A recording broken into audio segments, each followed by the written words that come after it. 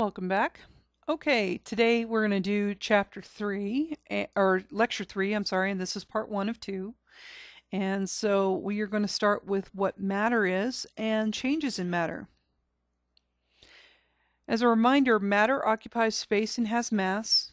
An element is the simplest form of matter and cannot be further simplified. Make sure that you refer to your periodic table, which you should have on hand at any time while doing chemistry. A compound is two or more elements chemically combined, and I'll talk more about that in later lectures. A mixture is an intermingling of substances. There is no chemical bonding, and the individual parts can be separated by physical means in a mixture. Some of those physical means can include evaporation, magnetic fields, and others. Homogeneous mixtures are the same throughout, such as solutions or homogenized milk. Heterogeneous mixtures are non-uniform. This is like chocolate chips in a cookie. They would be heterogeneous, they're not even. Elements are the simplest kind of matter and cannot be broken down into simpler substances. Elements are composed of only one kind of atom. Compounds are substances that can be broken down by chemical means. When they are broken down, the pieces have completely different properties than the compound itself. For instance, when common salt is broken down, it breaks down into a metal that ignites under water, which is sodium, and a poisonous gas, which is chlorine. Yet, we can eat salt just fine. Compounds are made of molecules which are two or more atoms that are stuck together. So, when you're trying to determine if it's a compound or a mixture, take a look at this chart. If it's got one kind of molecule, it's a compound. If it's got more than one kind, it's a mixture. If you have to use chemical means to separate the substances, that's a compound.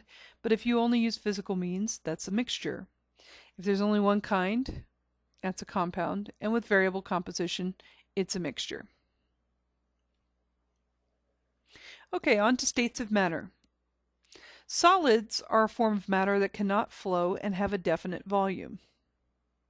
Liquids have a definite volume but take the shape of its container because it flows. Gases are substances without definite volume or shape and can flow, so they take the shape of their container as well. And vapors are substances that are currently a gas but normally are a liquid or solid at room temperature, such as water vapor. Plasma is similar to gas in which some of the particles are ionized. It occurs at extremely high temperatures but very low pressures.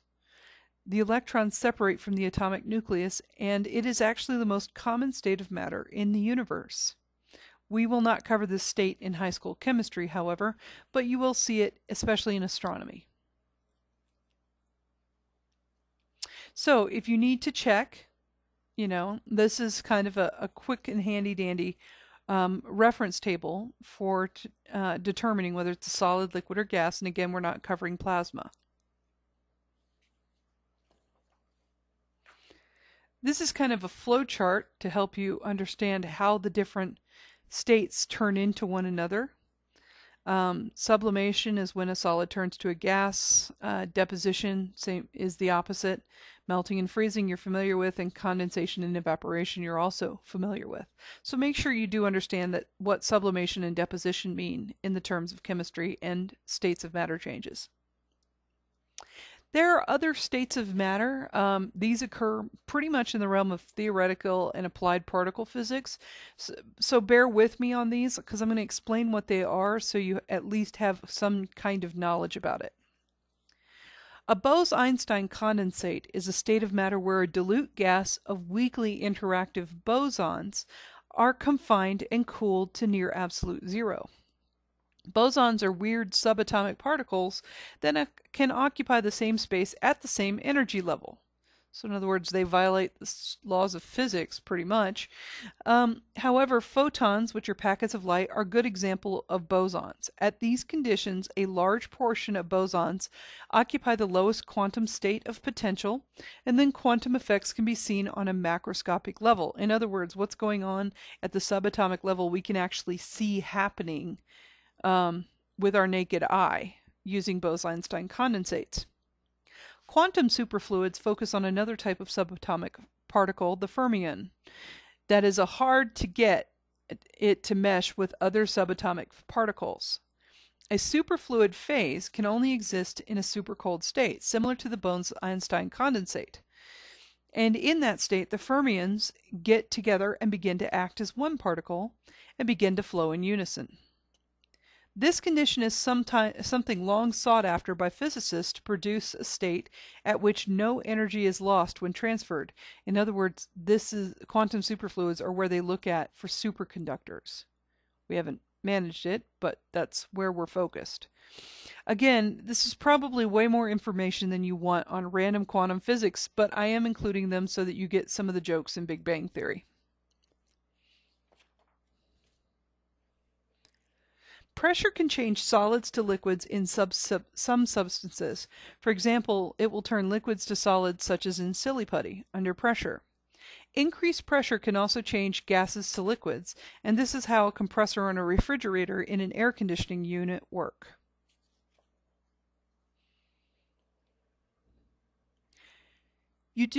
One of the key points in chemistry is understanding whether it's a physical change or a chemical change occurring. So I'm going to talk about each one, and you do need to know these, so make sure you're taking really good notes. Physical properties do not change the substance. So a beaker is changed into a broken beaker. That's a physical change. Ice is changed into water and then into vapor. It's still water. Chemical properties change the atomic structure. Some of the properties that can be a substance is an oxidizer, an explosive, combustible, corrosive, acidic, or basic. If you see any of those words, that indicates that you're talking about chemical properties or chemical changes. Sometimes you're not sure what has actually happened when you do a process in the laboratory. And so some of the evidences for chemical changes can include the following, but this isn't an all-inclusive list. If gas is produced, typically there's a chemical change, like bubbles. If you see bubbles coming out of solution, that's a chemical change. If heat is produced or absorbed, that's a chemical change. If light is produced or absorbed.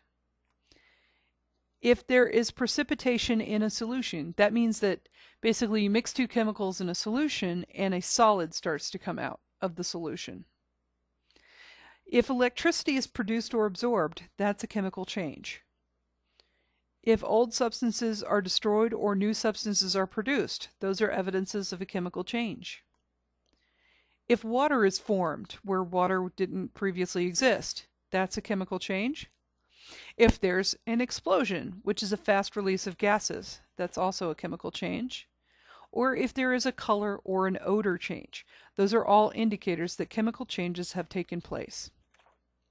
Okay, we're going to pick up with part 2 of this lecture in the next time, and I will see you soon.